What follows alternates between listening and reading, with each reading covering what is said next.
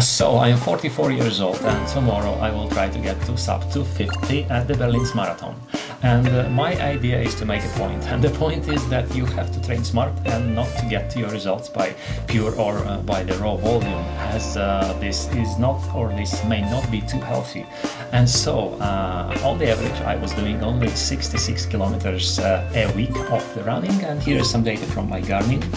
Some of the training was also supported by the cycling, and although there are many speculations ongoing whether the cycling is helping to boost the running performance, and I honestly think that it may not, but it helps you to stay injury free and it makes you feel more light during the runs. The point is just to stay healthy and to get to your results just by doing as much and nothing more.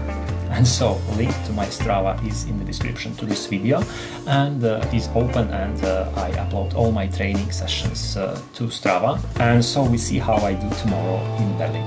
Thanks for watching.